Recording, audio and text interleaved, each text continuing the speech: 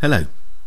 In this unit I want to talk about some specific aqueous chemistry of the actinide elements. Actually, I mean some specific aqueous chemistry of the early actinides, but more than that, some specific aqueous chemistry of the actinides that can exist in 5+ and 6+ oxidation states. And so this is chemistry that is prevalent in uranium, neptunium, plutonium and americium. What we observe for actinide ions when we dissolve them in water, like transition metal ions, depends upon the oxidation state. When the oxidation state is relatively low, the aqueous species are simply hydrated cations. But when the oxidation numbers are high, the chemistry becomes more complicated, and we see complex molecular ions. Let's have a look at uranium as an example. Uranium, like other F-block elements, is very electropositive. It reacts with water, giving up electrons and reducing it to form hydrogen gas. Even the putative uranium-2+ cation does this, and so does not exist in water. By the time we get to uranium-3+, although a strong reducing agent, it can exist in water and form symphydrates. A structurally similar situation exists for the smaller uranium-4+ ion. But when we oxidize uranium to a 5+ state, we never ever see a free uranium-5+ cation. Instead, we always see a complex UO2 species, which is also prevalent when uranium is in the 6+ oxidation state. The same chemistry is also observed for the neighbouring actinides. We collectively call the actinide O2+ and the actinide O2 2+ cations actinyl ions. And these include the uranyl, the neptunial, the plutonyl and the americium ions. We do need to be a bit careful here, and we may need to specify which metal and the oxidation state or the ion charge just to be clear about which species we're referring to. Structurally, all actinyl ions have a linear arrangement of the 3 atoms. It is useful to think of the oxygen atoms as forming an axial part of the metal coordination environment, and it makes sense to define this as a z-axis. The metal oxygen distances are very, very short, while the bonds to equatorial ligands are much longer. The formation of these actinyl ions dominates the chemistry of these elements when in the +5 or the +6 oxidation states. So, for example, looking at uranium compounds, of which there are hundreds and hundreds, you have to work very hard to avoid forming the uranyl ion. Whether we are talking about discrete molecular species in solution, charged or neutral, or if we have a solid state structure, the uranyl ion is everywhere. So while the linear OUO part is constant, we find that the coordination number in the equatorial plane can range from 3 to 6, depending on the nature of the ligands. So, for example, a large bulky ligand with a single point of attachment can give us a trigonal bipyramidal geometry to the central uranium ion. With smaller ligands, it's sterically possible to fit more things in the equatorial plane. Look, we can get 4 chloride ions in the plane around the uranium. You should contrast that with the first row of the transition metals, the 3D elements. In those cases, 4 coordinated chloride ions arrange themselves in a tetrahedral geometry. This is a reflection of the much larger size of the 5F atoms compared to the atoms of the 3D elements. The highest coordination number achieved for uranyl ions is with small ligands that are able to bind by a chelating bidentate mode. Look, I've got carbonate and nitrate in this last group, enabling a hexagonal bipyramidal geometry at the metal. So the coordination complexes have characteristic structures. But what else can we say about the bonding? First up, those axial oxygen atoms are very hard to exchange. When we measure the rate of ligand exchange in aqueous solution, which we can do by isotopic studies, we find that the rate of reaction is very slow. In fact, instead of a rate, I'll give you a half-life of the unreacted actinyl unit. About half of it will have reacted after 10 to the power 9 seconds. You know, this is one of those times when SI units are not always that helpful. That's about 40 years. This is a very, very slow reaction. What about the other ligands? These equatorial auxiliary ligands. They can be exchanged really quickly. And I say really quickly, I mean at the same sorts of rates seen for other simple dications. Think calcium. So synthetically, it's easy to exchange one set of ligands for another. As well as thinking about the rate, it's also useful to look at the stability constants. This is defined as the ratio of the amount of product divided by the mathematical product of the amount of starting materials when the reaction has reached equilibrium. If K is bigger than 1, then the reaction proceeds in the forward direction. Smaller than 1, and the reverse reaction occurs. Usually we look at the log of K, because the values of K itself vary by so much. So if the log of K is greater than 0, the forward reaction occurs.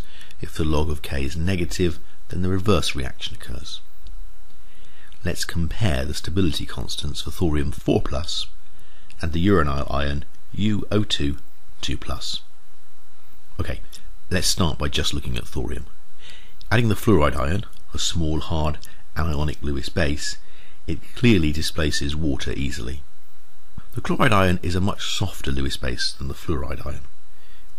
It still displaces water, but only just. The bromide ion is softer still, and now it is displaced by water. All this suggests, as you might expect, that thorium 4+ is a hard Lewis acid and likes to coordinate with hard Lewis bases. Now, let's look at the same stability constants for the uranyl ion. Fluoride. It's a large positive number. But compared to thorium 4+, the stability constant is much less. In fact, it's about 1,000 times smaller. Well, the uranyl ion has fewer sites to coordinate to, and much more importantly, a much smaller cationic charge. Both the chloride and the bromide ions do not displace water. Again, the uranyl cation is a hard Lewis acid. Now, EDTA. That's ethylene diamine tetraacetate. That's the chelating hexadentate ligand that is perfect for encapsulating a D-block sized cation. For thorium, the stability constant is huge. Compare this with the coordination to the uranyl group. Okay, it's still a large number, but look, it's 10 to the power 18 times smaller. To a large extent, that is because of the shape of the uranyl ion. It can only accept coordination in the equatorial plane, and EDTA is not so good at that. It's much better at encapsulating a cation. So what have we got? The axial oxygen in the actinyl ions are strongly bound and inert to reaction or substitution, while the equatorial ligands behave much more like the coordination of ligands in the lanthanide ions. They are easily and rapidly exchanged. This suggests two things. The bonding within the actinyl group is covalent, while the bonding of the equatorial ligands is principally ionic or electrostatic. If we want to understand the bonding within the actinyl group, we need to consider the overlap of atomic orbitals and the molecular orbital energy level diagram. So here's a recap. We need to remember what f orbitals look like.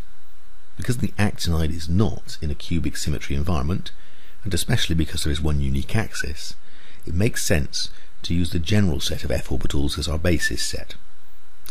Green and yellow show different phases of the wave function. We don't need to fully understand all of the details of the shapes of each wave function. What is important here is to consider the oxygen-actinide-oxygen axis, or as we have defined it, the z-axis, in terms of bonding. It is the shape or symmetry of these orbitals when viewed along the z-axis that will tell us about the character of the bonding molecular orbitals. So, the Fz cubed orbital has cylindrical symmetry. End on, it can form a sigma bond. The Fxz squared orbital and the Fyz squared orbital have the symmetry of p orbitals when viewed along the z-axis. These will be capable of forming pi bonds. The Fxyz and the Fz times x squared minus y squared look like the dxy and the dx squared minus y squared when viewed along the z-axis. Potentially, these could form delta bonds. So we've refreshed our memory on the shape of the f orbitals.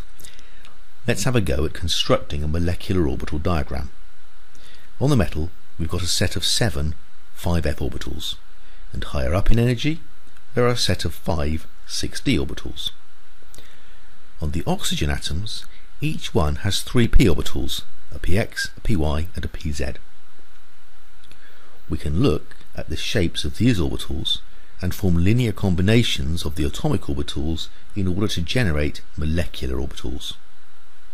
Okay, there are a lot of atomic orbitals here, and so there are a lot of molecular orbitals. Don't panic. Before we get into the details, remember the lower energy orbitals tend to be bonding, while the higher energy ones tend to be anti-bonding. In fact, it's just these 6 lowest orbitals that are bonding molecular orbitals. So just looking at the lowest energy molecular orbitals, at the bottom is a set of 2 degenerate pi orbitals. These are unguard, so we label them as pi subscript u.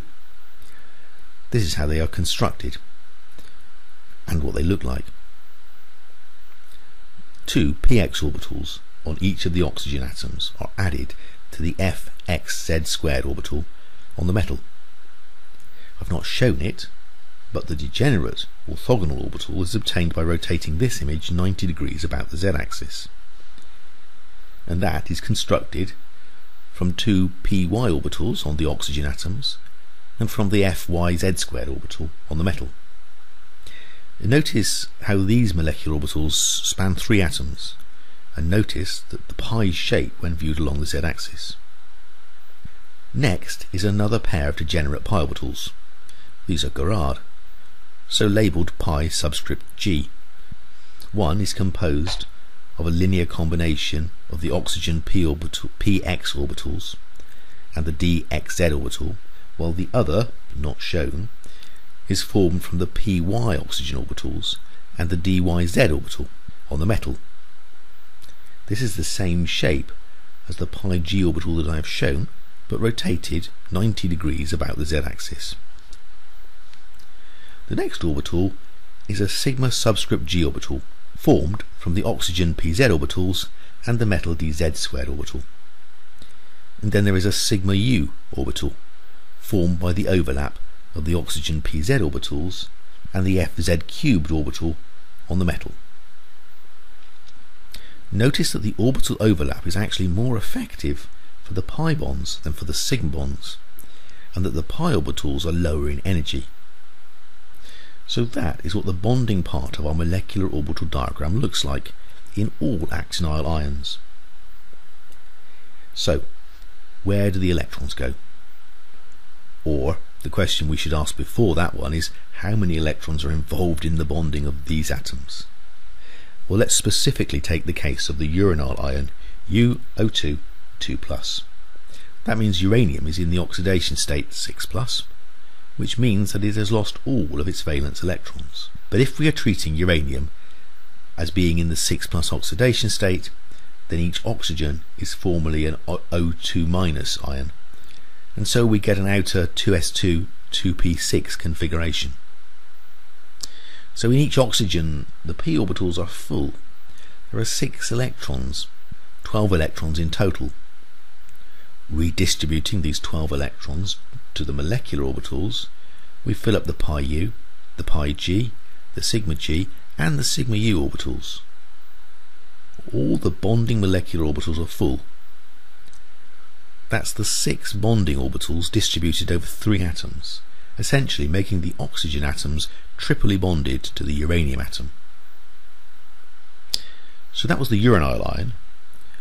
We also observe similar chemistry with neptunium and plutonium and americium, although it turns out as we progress along this series there is a general decrease in the stability of this structure. Actually, that makes sense. While in uranium all of the bonding molecular orbitals are filled, as we move along the series we are at each step adding one more electron into an anti-bonding molecular orbital. It also accounts for the tendency of the uranium 5+ uranyl ion UO2+ to undergo disproportionation.